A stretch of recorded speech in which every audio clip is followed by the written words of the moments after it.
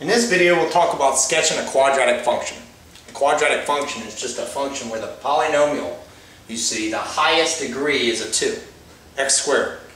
And it could be something looking like this, like a parabola, or it could be down like this. Alright? So the two arms will be up or down. The first thing we're going to do is determine whether these two arms are up or down. If this coefficient to the x squared is positive, the arms are up. And as we can see, it's positive, so I'm going to do this. So we already know the shape of this graph. It's going to look like this. The two arms are going to be up.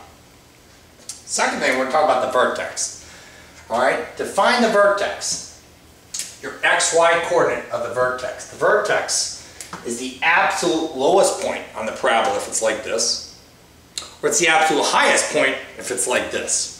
So in this example, it's going to be the absolute minimum point, the lowest point on that parabola. The equation here for the x coordinate is negative b over 2a. What's b in that? A is the coefficient to this x squared, b is the coefficient to the x, and c is this number at the end.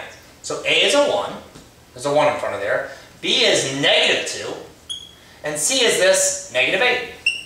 So that's a, b, and c. And so let's find the vertex. We're going to do negative b over 2a for the x coordinate. Alright. That would be a negative 2, all over 2 times a, and 2 times 1. And then we'll take this value, simplify it, and we'll substitute it back in to find the corresponding y value. And negative times a negative 2 over 2 times 1 is just the number 1. So this vertex, alright, negative 2 over 2 times 1, is just the, here I'll go, this, just the 1. Now what we got to do is substitute the 1 in here for x to determine what y is. 1 squared minus 2 times 1 minus 8, that's 1 minus 10, which is negative 9. So there's our vertex. Alright, that's a negative 9 once we plug it back in. I'll plot that. Go over 1 and come down negative 9. Go down 9 notches. That's actually, the paramount point to that quadratic function. And from that point, the arms are going to turn upward, like this. Third thing we'll do is find the y-intercept. To find the y-intercept, set x equal to 0. Alright? Set x equal to 0 and solve for y.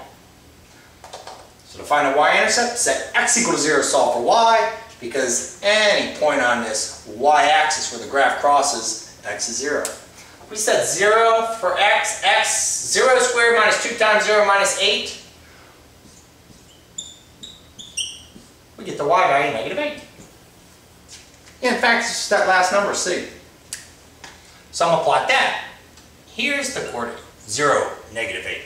So we can see this parabola forming. This is coming up like this. There it goes.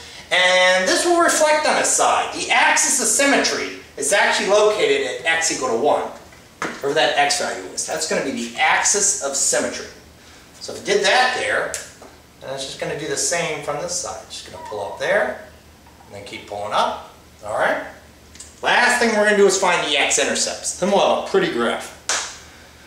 To find the x-intercept, set y equal to 0 and solve for x. So I'll do that. I'm going to set y equal to 0.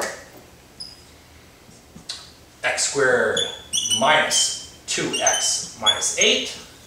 You can solve this with the quadratic formula if you want, but we can factor that. We can factor this. Put an x here and an x here. What's two numbers that multiply to negative 8 and add up to negative 2? That would be a negative 4 and a 2. Set each one of these equal to 0 and solve these two factors. X minus 4 equals 0. So x equals 4. X plus 2 equals 0. X equals negative 2. So these are our two x-intercepts. At negative 2 and at 4. It intercepts the x-axis. And now we can finish this pretty graph. I'll put an arrow.